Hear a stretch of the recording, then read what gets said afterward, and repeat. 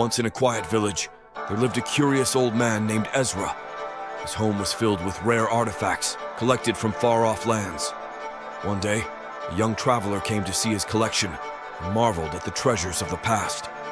"Ezra," the traveler said, "you must have had the most incredible adventures to collect all this." Ezra smiled, his eyes twinkling. "Indeed, I've roamed the world in my youth, but I've come to realize a simple truth." He held up an hourglass. "This is my most prized possession." The traveler was puzzled. "An hourglass? What's so special about it?"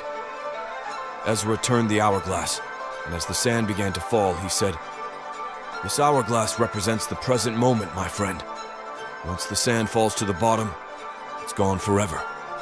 We can reminisce about the past or dream of the future, but this moment right here is all we truly have."